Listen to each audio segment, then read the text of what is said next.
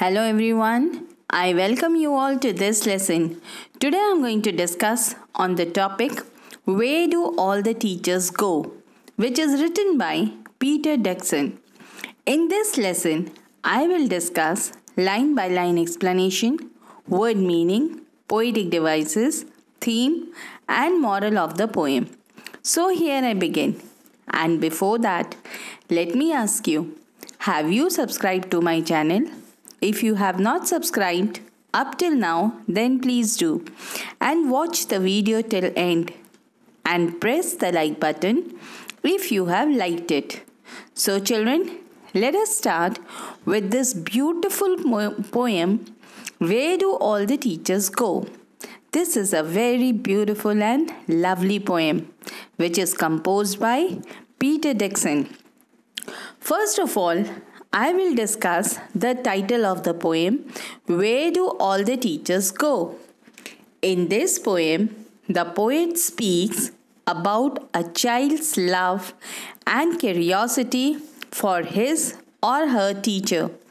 For the little children, teachers are just next to super beings. They can't imagine that teachers are also ordinary human beings like common people, and they wonder where do all the teachers go with multiple questions in the poet's mind. Hence, the title is Justified. Now I'll tell you about the poet Peter Dixon. Peter Dixon is a poet, painter, educationist, and theatre performer. He has written and published numerous collections of poetry, especially for children. He has acted in stage plays as he was more interested in the theatre. He realized on the power of imagination to write poetry. He believes that people can be whatever he wants them to be using imaginations. Now a brief description about the poem Where Do All the Teachers Go? This is a very interesting topic. Like you all have some or other favorite teachers, right? And you must be wondering, where do they go? According to the students, the teachers are always perfect and they become our role model. For a little child, a teacher is a special person. It is difficult for a small child to think of his or her teacher as an ordinary person. Children, we have always seen our teachers being teachers, that is, guiding us, motivating us, teaching us, and sometimes even scolding us for our good. But have you ever imagined your teachers beyond being teachers? For example, think of your favorite teacher or teachers. Have you ever imagined where do they go after school?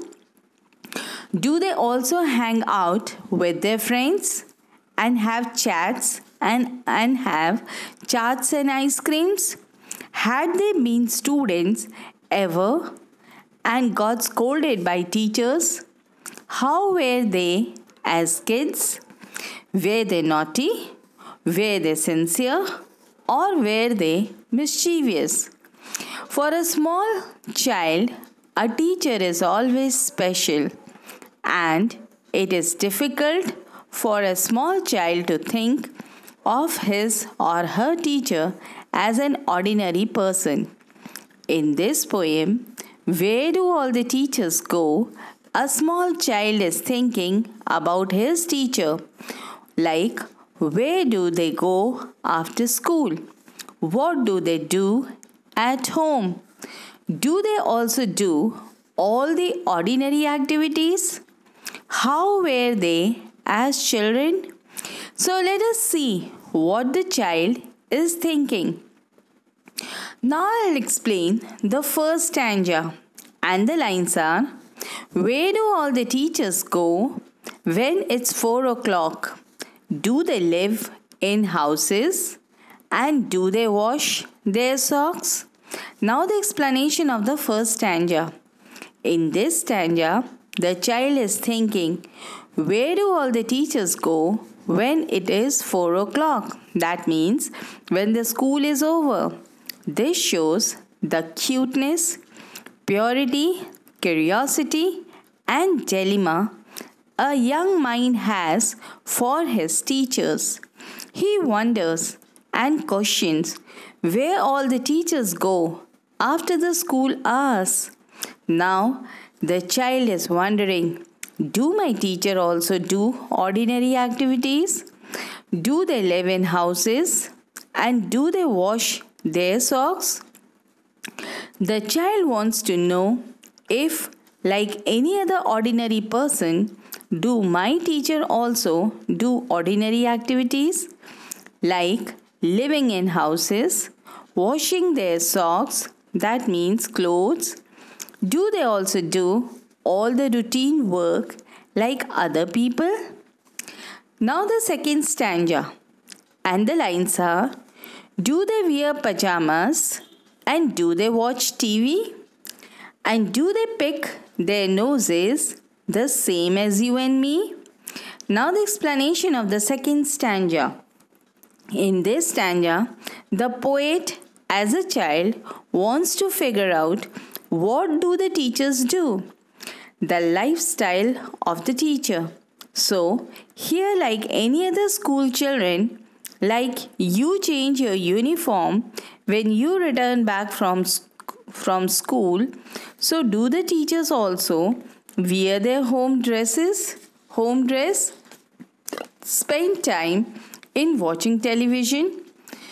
Wear pajamas refers to the clothes, and do they pick their noses the same way as you and me? Where pick their noses means an activity to waste time poking and inserting finger in the nose to clear boogers means dried mucus. Some children have the habit of putting their finger into their noses. So the child is thinking, do my teachers also do this? Do my teachers also put their fingers in their noses or pick their noses like I and you do? So for a child, a teacher is a very special person. Being inquisitive and curious, they have too many questions to ask about the teachers. Further, in the line of questions, he asks whether they wear the pajamas, watch the television, do they pick their noses, that is, do they put their finger inside the noses, like all other normal and ordinary people like you and me.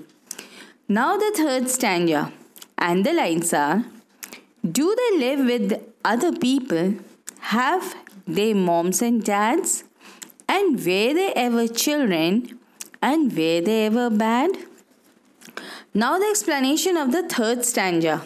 In this stanza, poet as a child wonders, being curious and very inquisitive, and because the teacher is really special, the child asks the questions here.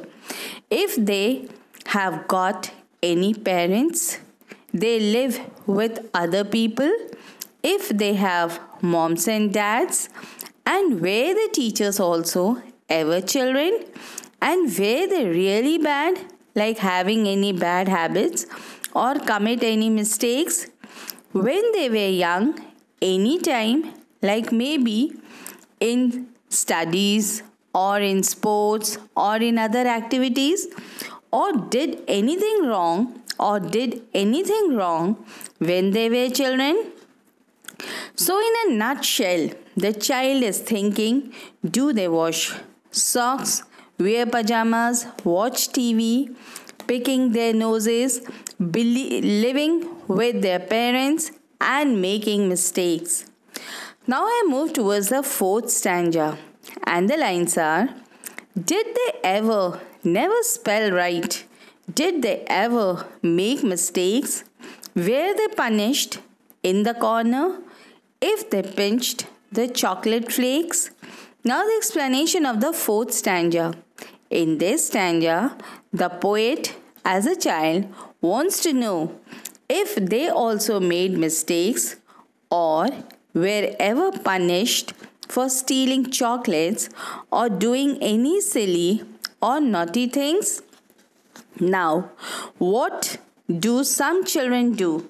They quietly eat in the class before lunchtime. So the child is wondering, the teachers also do the same thing? Did they do the same thing? Did they pinch chocolate flakes? That means hit chocolate flakes in their hands and eat in the class? Were they also punished for making mistakes?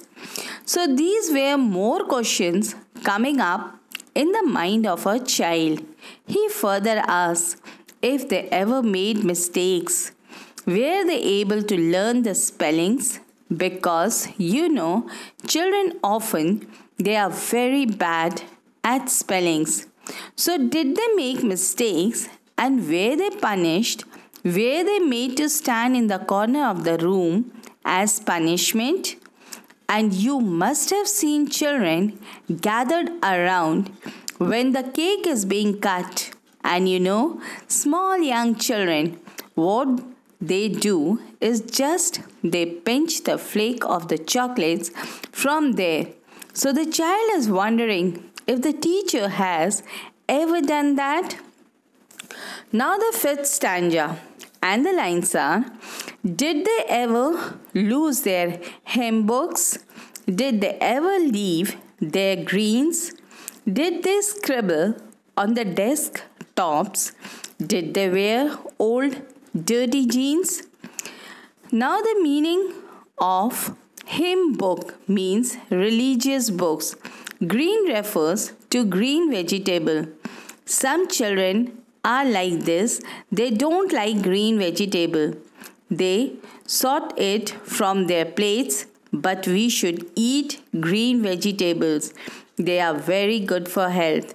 Scribble means to write or draw carelessly on the desktop. Now the explanation of the sixth stanza. In this stanza, now the explanation of the fifth stanza. In this stanza, the poet as a child is wondering and further has more questions if the teacher has ever lost the hymn book. Hymns are the song that is dedicated to God, written in the praise of God. Did the teacher lose them? Because children often lose them. The child is also wondering if they left their greens. Where their greens is referred to the green vegetables. Did they ever leave as a child when it was given to them to eat it? The child is also wondering, like all other older children, did the teachers scribble on their desk? You must have seen children in the class who is sitting idle may have a pen or a pencil or a compass in their hand and they just scribble those, write anything or just make signs or just lines there on the table. That is scribbling. So, has the teacher done that when they were young? And children and the dress. Children, they have their favorite dresses, so they keep on wearing the same dress again and again, day after day. So did the teacher also do the same thing? They kept on wearing their dirty jeans day after day. So these are the questions that he is asking. The tender mind of a child is bothered to know if their teachers also ever lost their religious books and said no to green vegetables? Did they also waste time by scribbling on tables and wear torn and old jeans? Now I move towards the sixth stanza and the last stanza. And the lines are, I'll follow one back home today. I'll find out what they do. Then I'll put it in a poem that they can read to you. Now the explanation of the sixth and the last stanza. In this stanza, to overcome his curiosity, the child decides to follow or spy his teacher on his way home from home after school. Once he is clear about everything, he would also like to compose or write a poem about it and thinks that the teacher would read that poem to his student. So he follows the teacher, and this the poet is saying. So, who is I over here? I is the poet. Poet is telling all the readers that one day he will follow the teacher and find out what the teachers do, and then he would be writing whatever his findings are in the form of a poem. He will write, and then who are they? They are the teachers, and now again the teachers are going to read the poem to you. Now that the poem is going to be read by the teachers to you, which the poet has written about the findings of what the teachers do, so that poem is going to write and the teachers are going to read that poem to you, and you are the children to readers here. Now the poetic device used in this stanza are number 1, rhyming scheme. The poem follows the rhyming scheme of A, B, C, B. Now the theme of the poem. For any child, his or her teacher is perfect and is not an ordinary person. He would where do all the teachers go after the school gets over? He wonders, where do all the teachers go after the school? Do they have houses where they live with their parents? Do they wash socks? The child compares his own way of living with that of the teacher. He wants to know whether the teachers also wear pajamas, watches television, misspell words, was ever punished at school. He decides to follow one of his teacher that day and find out himself what he or she does at home. Then he will write it in a poem which they can be read out to other children. So from this we have the following themes. Number 1, curiosity. Curiosity is the very basis of education. When you are curious, you find lots of interesting things to do. Curiosity in children is but an appetite for knowledge. So the child here in this poem was very curious to know the activities of his teacher. Kids don't remember what you try to teach them. They remember what you are, as their mind is full of curiosity. Number 2, innocence. The innocent child questions what teachers do after school are over and where do they go. The innocence of children is what makes them stand out as a shining example to the rest of the mankind. Number 3, wonder. The child in the poem wonders about so many things and questions on those facts for his teacher who are so special to them. Young children need opportunities to practice feeling wonder to develop their curious minds. Wonder is the beginning of wisdom. Number 4, cuteness and purity. The child's cuteness and purity is seen when he considers his teacher to be a perfect person and not an ordinary one. Great teachers focus not on compliance but on connections and relationships, because children are the hands by which we take the hold of heaven. Now I'll tell you the moral of the poem. The moral of the poem is that this poem speaks about the child's love and curiosity of his or her teacher. Teachers are just next to super being for children.